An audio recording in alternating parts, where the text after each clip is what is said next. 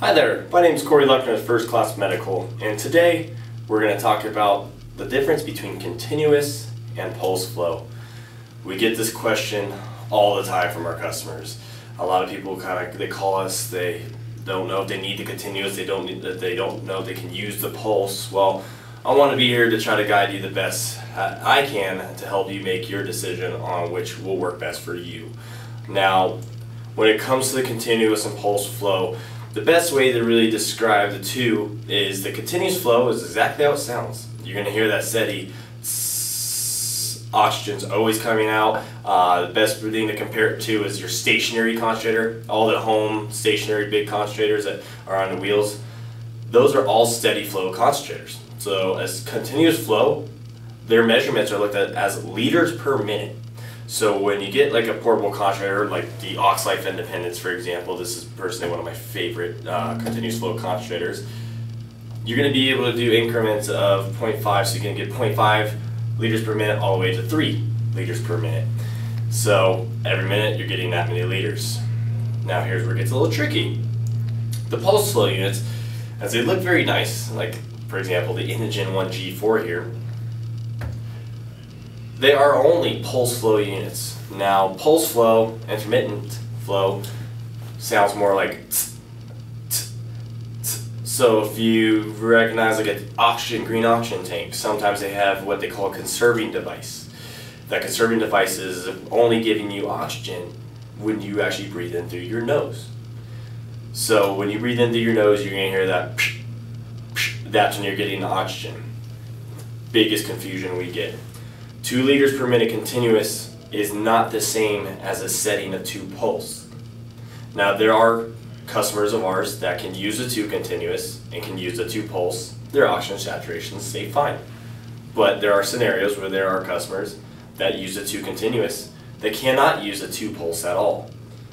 The next part with pulse flow is a setting of 2 on an Inogen 1G4 might be different than a setting of 2 on a Respironics Evergo. Just because there's settings for the pulse doesn't mean that they're given the same amount of oxygen per pulse or per bolus.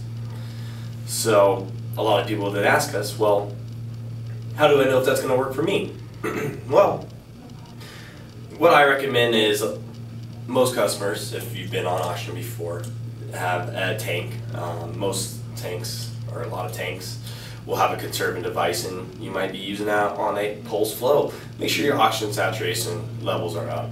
You could talk to your doctor, or, one of the benefits of shopping with us is you can try a pulse flow unit. If it doesn't keep your oxygen saturations up, we want to make sure that you are getting a unit that's going to work for you. So that's why we have our exchange program. So let's say you get your Inogen 1G4 here, it's not going to work for you, you find you need continuous flow, we'll exchange it out and get you the Oxlife. Now, when it comes to these units, we want to make sure that you want to make sure that you're getting the correct flow, steady, continuous, pulse, intermittent that works for you. There's no reason to try to go for a smaller unit if you're not going to be getting the end goal here, which is your oxygen saturation levels. So, as where the continuous may look scary and big, in all honesty, I'll have a traveling cart and a handle that's very easy to travel with, just like a suitcase.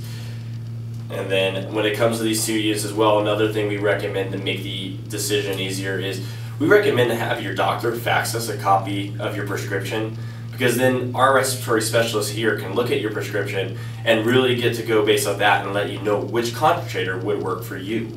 And then we can make sure that we get that first delivery to your hands to be the one that's going to stay with you for you to use. Now, that's basically everything when it comes to continuous and pulse flow. If you have any questions I didn't answer, please let us know. You can shoot us an email at info@firstclassmedical.net. That's the number 1 ST for first. Or give us a call, 1-800-520-5726. Our respiratory specialists are always here to assist you with any questions you may have. Thank you and have a wonderful day.